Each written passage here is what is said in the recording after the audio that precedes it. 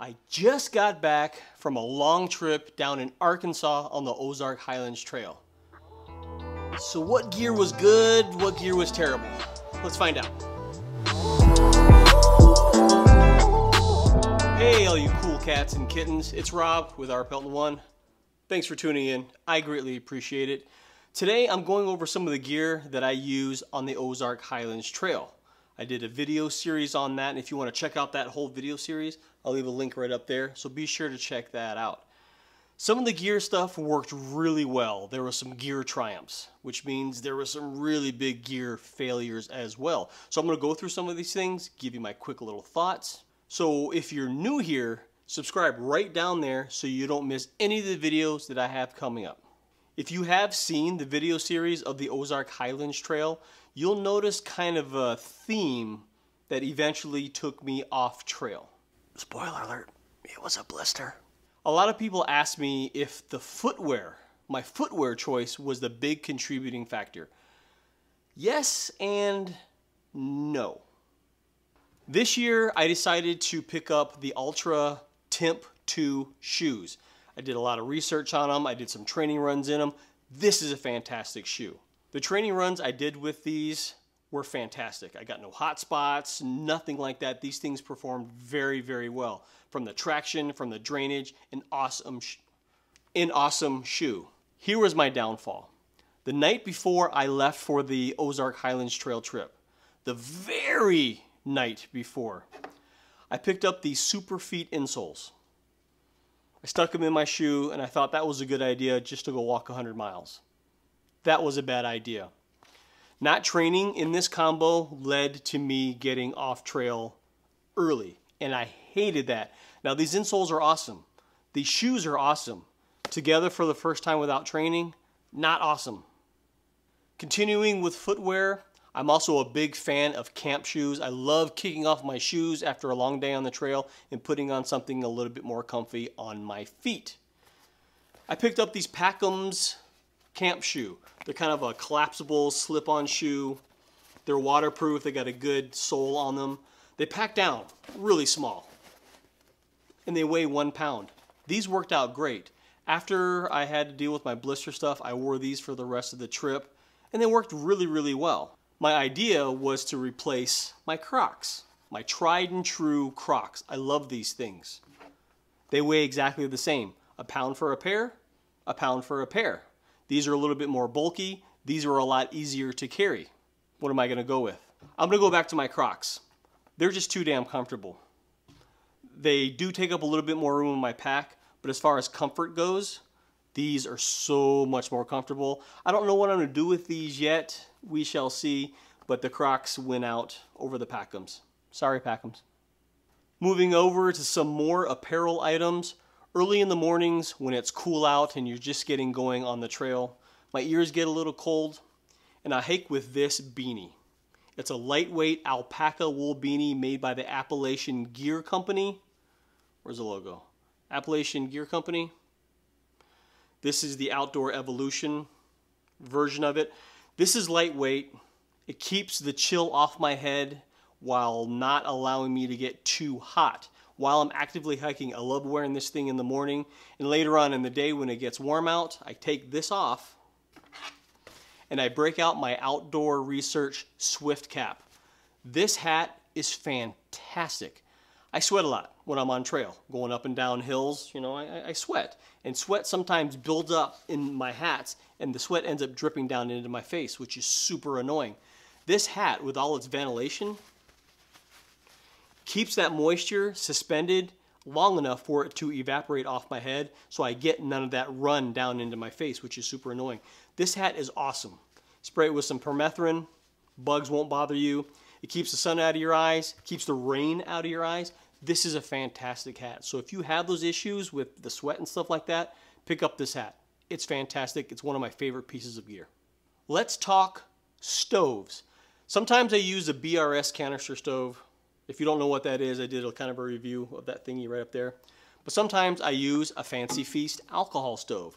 For this last trip, I ended up going with the Fancy Feast stove. Now this is a DIY stove made out of a Fancy Feast cat food can, tomato paste can. These are fantastic stoves. but I ended up using a new fuel bottle from Vargo. The little flip top allows you to squirt exactly an ounce, and you can measure it. This worked out really, really well. Holds 8 ounces is all I needed. This is super lightweight, very effective at boiling water. But the cool part is this nests into there. It's fancy, right? This is a cool fuel bottle. Buy one. Another new piece of gear that I thought was a great idea for trail was this Rology cork ball. It's about the size of a tennis ball, but it's designed to help roll out tight spots, shoulders, or maybe even in your hips, and more importantly, to roll out your feet. Because you do 10, 15 miles on trail, your feet get a little sore. Love the concept, and it's very effective. However, using this thing on trail doesn't work. You lay on it, it sinks in the mud. You try to roll out your feet, it sinks in the mud. You try to lean against a tree to help roll it. This skips out, rolls in the mud. Very cool in theory, doesn't work on trail. Sorry. This thing is amazing. It's the hang time hook. This thing's only purpose for me is to hold a phone. You put your phone right in here, it hangs above you on the ridge line on your hammock, and you can watch movies. It helps prevent my hands from falling asleep, from just sitting there in my hammock and holding my phone. This can suspend right above me. I watched The Stranger. It's a Netflix show. Awesome show. Watch it if you're bored and you're in quarantine and can't go anywhere. Watch The Stranger. Great show. This thing, it doesn't weigh anything. It's a little bulky in my pack, but not crazy. But this is well worth carrying for me because I like watching shows, movies while I'm on trail, relaxing in my hammock. The hang time hook, awesome. Water filtration, I moved from the Sawyer Squeeze to the Katadyn Bee-Free water filter. This is the 3-liter bag. They also make a 1-liter bag. This thing it's just amazing. This is the filter unit. Very, very easy to maintain in the field. Nice big opening, especially with running water. This fills up in no time. Screw your filter on, filter your water, good to go. This is a great filter, and it's fast. One little thing that I always seem to like on trail is information.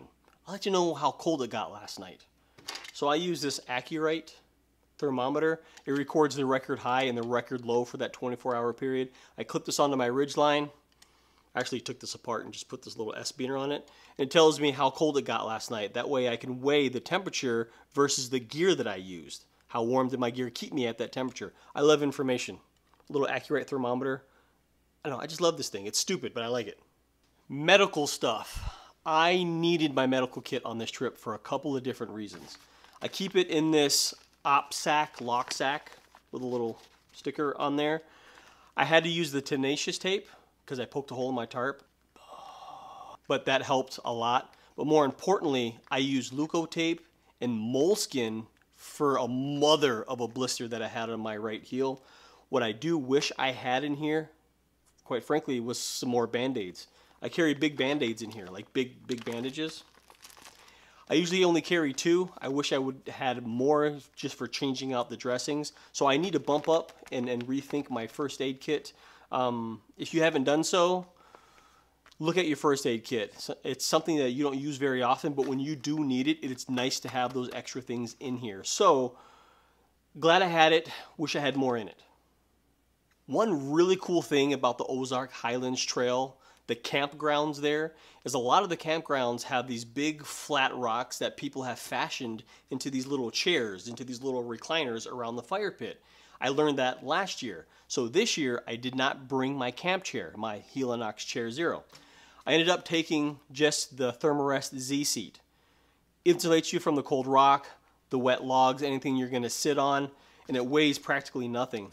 Strap this on the outside of your pack, so when you stop for lunch, you stop anywhere you need to sit down, this can come off very easily, sit on it, and it insulates your tushy. This is quickly becoming a staple in my pack, if I'm not going to bring a chair. This was the first big trip that I used my new bear bag, my bear kit. This one is made by Hilltop Packs, Ben McMillan. These are popping up everywhere. They're a thicker Dyneema material. Dyneema is a Cuban fiber something. It's a very light, tough, waterproof material. Now this, I hung every night because my food was in it, but even in the rain, my food did not get wet. And the cool part is, I can find it easily. It's got my darn name on it. Now Ben, if you're watching, and I hope you are. You make a bigger one, I could use a bigger one for like a week's worth of food. Let me know. And to go along with a bear hanging kit is this bear hanging line. Now, this is not paracord, this is not Spectra, this is not Dyneema cord. This is some kind of arborist line. I got this from Gossamer Gear. It's a waxy coated line. You know, comes with a little carabiner. The cool part about this line is that waxy coating glides along branches and bark so much easier. The friction is less. When you're trying to pull up 5, 6, 7, 8 pounds of food on a branch, that friction on the line can make it harder. Something as stupid as waxy bear line makes a hell of a difference. Something that's silly and you don't realize it's an issue until you have something that fixes the issue. I love this stuff. One thing I have struggled with so much on trail is using trekking poles. I film a lot, so my hands are always occupied. I'm always using a tripod and using trekking poles while trying to film and trying to figure out the logistics on how to carry what and this and how was a giant pain in the ass for me. I figured out how to do it on this trip, and it worked pretty well. My last pair of hiking poles, they're just like some Kelty beginner poles. I broke them, which was probably a good thing because I ended up going with these Amazon ordered Cascade Mountain Tech carbon fiber trekking poles. These are amazing. They really are. They're very light. I think they weigh, I don't know, 7 ounces a piece or something. These saved my ass on the trail, from slippery boulders to water crossings to down hills. Trekking poles are amazing when you're actually trekking. And these, especially, highest rated trekking pole on Amazon. If you haven't used a trekking pole or are looking for a good affordable option, this is fantastic, especially for the price. I'm a trekking pole guy now. I never thought I'd say it. These are awesome. The very last thing is my brand new ULA Circuit backpack. This was the first big trip that I used this pack on. I did some training runs with it. It carried really, really well. And the nice part is, it's a 68 liter capacity. I mean, you can get all that in there, and I used it because of all the food that I carried on this trip.